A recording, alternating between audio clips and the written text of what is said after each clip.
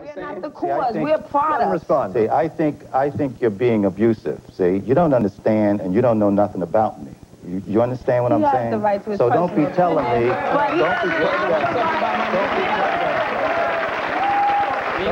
Don't be putting down about what I'm from because you don't know, brother. Well, okay? When you listen to my music, you shouldn't judge it because you don't know. I am not judging. I am talking about a black person, can you give us any perspective on this? Let's talk open and fair. As a matter of fact, I think I could be a living perfect example because I come from the ghetto situation, so I know what they're talking about is a reality. But I also went to college, and I do have a college degree in education, so I understand. And so do I.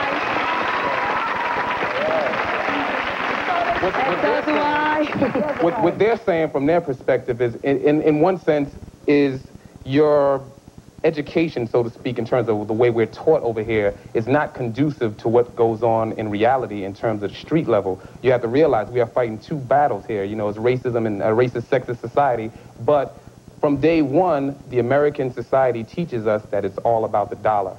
So everything becomes amoral after that. So when you start to see things such as porno movies, or even if you want to call them music pornographic or glorification of pornography or whatever, in a sense, you have to realize if it sells records, that means that there is a mentality, a large mentality, millions of kids that actually listen to it and actually relate to it, and that's why it sells. My only purpose in terms of why I don't use that type of rap, I basically feel that comes from an emotional level. Now, emotionally, I can feel the same way. I feel the exact same frustrations. I know what it's like not to have any money. I know what it's like to basically try to do the right thing and still wind up coming home and seeing your parents and everybody and starving and a whole lot of tension. But on the other hand, my thing is to try to progress and try to elevate mentally, spiritually, and physically, because when you start acting from an emotional standpoint, 9 times out of 10, you give them the upper hand. So my point is just to try to do something positive and come with lyrics that are going to try to elevate you and stimulate you mentally, not to discredit theirs. But,